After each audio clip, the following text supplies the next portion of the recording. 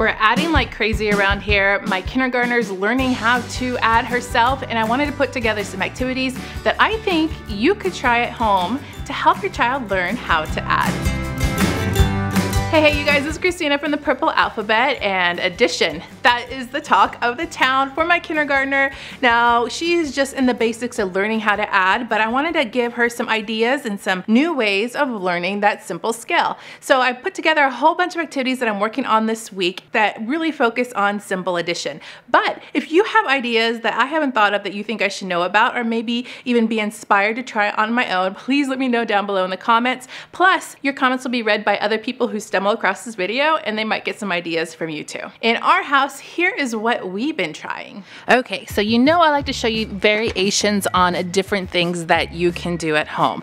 So when you see some of my materials, think of what you might already have and how you can adapt it to use what you do have. So this is an addition tray that I set up. This is just a box. It's actually a reused box, and another little box that I got like at the Target dollar spot. And inside I have some jewels. Now you don't have to use jewels. You can use any kind of manipulative. You could use Legos, you could use Hatchimals, you can use erasers, whatever you have. I'm using this 3-compartment box.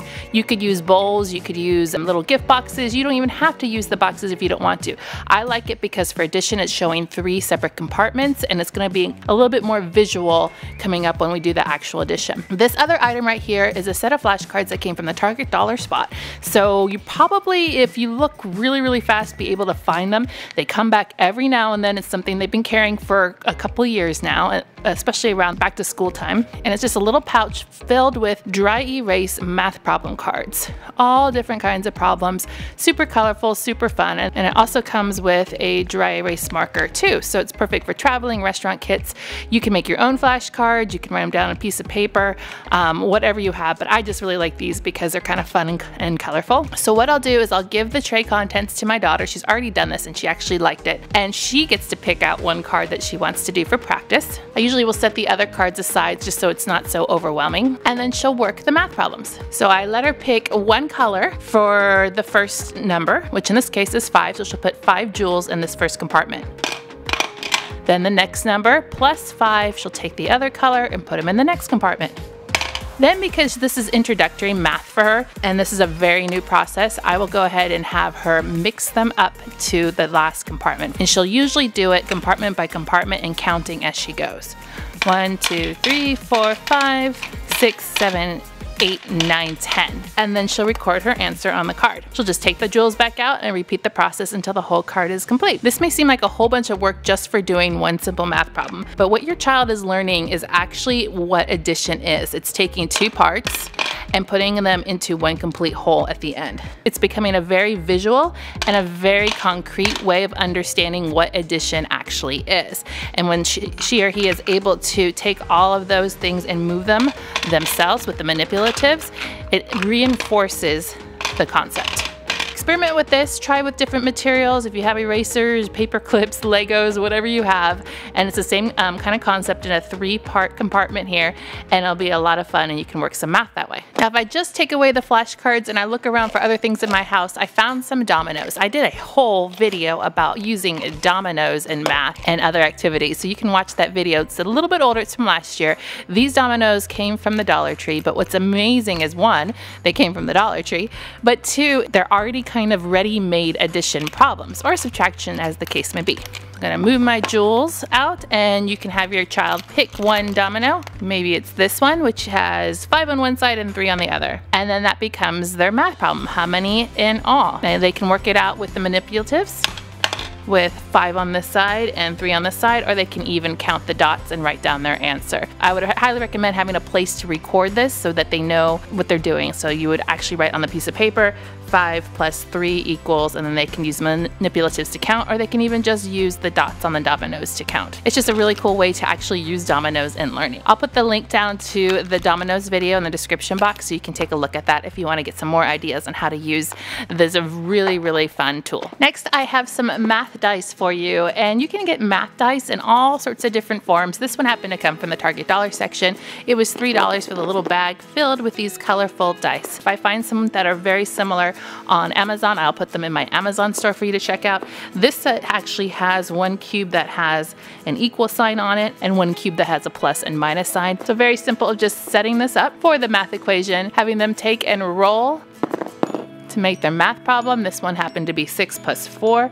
What's fun is it's just kind of a chance of what numbers you're gonna get. And now they do the math, 6 plus 4, like that. Now you're pretty limited to a certain kind of range of numbers with these, but if you want more advanced math, maybe numbers 10 and up, they have those available too. I will put those in my Amazon store for sure in case you need some more advanced math, but this is perfect for starting out and for beginners. For this one, I'm getting out a notebook. I love my composition books. You can use them for so many different things. My set of do-a-dot markers that have seen better days, it's tearing apart, but still a great tool. Love these. I actually have the smelly kind, which are a lot of fun too. And then just a marker because I'm going to do some writing. So on a piece of paper, I have the number 10 here in the center, and it's my child's job to figure out which equation equals 10. So this is a little bit more labor intensive on the prep work for you, but it can be a lot of fun for your child, and you can do a lot of different variations on this. Next step is to take a do-a-dot marker of their choice, and their job would be to mark out which problem equals 10 on the whole entire page. And of course you could add more problems depending on the skill level of your child, or you can add less if it's a little bit more difficult or a harder number for your child to figure out. If they need some help, they can go ahead and use those manipulatives again, maybe those erasers or those jewels, so they can help better count out the math problems. For this one, you can have a little bit of fun in the variety of how you do it. So I just went ahead and wrote different numbers all over the page. I'm still going to be using that do-a-dot marker, but this time we need a math problem. So maybe use those flashcards or maybe use the dice. But you could take the flashcard like this and have them go down the problem and then stamp out the answer. So 4 plus 2 is 6, and so you would take your marker and do the 6. 6 plus 3, forgot to write in a 9, and you do the 9, and you can make sure that you have the right numbers, unlike I did, for the flashcard before your child does it. Once again, it's just an interactive way to really get moving and to use some fun materials when you're adding. Another tool that we've been using that I've really liked, and I've showed this to you guys before, this is from Lakeshore Learning. It's a hands-on number bars set, and it's just under $5 because it's actually part of a larger set, but you can buy this mini pack. A while back I did a video on all kinds of ways to use this, but I have found it really, really helpful with my 5-year-old and kind of exploring what makes certain numbers. And in essence, what she's doing is adding. So let's say, for example, she wanted to make the number 10. She would pull over the 10. And actually, I just put this in an Instagram video because we have these in our restaurant kit, and she was doing it at the restaurant. It's really, really cute. I have some real life restaurant kit action going on right now. We're making 6, huh? So she would pick a number, and then she'd figure out what makes 10. So she'd find the 9, and then she'd add a 1. Or she'd try the 6, and then maybe she would try the 5 with it. And then she would see that 6 plus 5 is definitely more than 10. So then that would result in her trying again. And she would do this until there was no more possibilities. And what was great about this is that she could actually see what makes up a 10. And then she could try a different number. Maybe she wanted to try what makes up 6. And go so on and so forth. So she got a really good concrete understanding of what makes up another number. And then she could also count the squares if she was kind of unsure. And she would get it wrong every now and then, but these are so great because they're self-correcting the way they line up perfectly. These are also equivalent to maybe a Montessori number rods, or building with other kinds of manipulatives like Unifix blocks or Legos.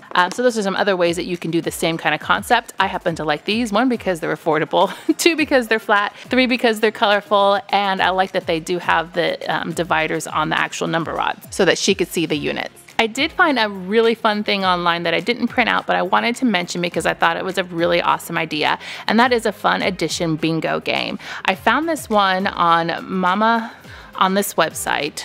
So you can go and print it out for free. Yes, it's free. And it's an amazing printout where you can have your own edition game. It comes with the counters, it comes with the different cards. You can play along, another sibling can play along, and you can call out the math problem, and then your child has to find out the answer and mark it on their bingo card. Excellent resource, definitely worth checking out. The link is down below in the description box. Don't forget to leave me a comment down below, leaving me your suggestions and ideas because you have the best ones. Also check out my Instagram page where I'm posting activities that we do every week, all the time, and I think you'll really enjoy that. Click subscribe to see more videos like this and give me a thumbs up to show your love.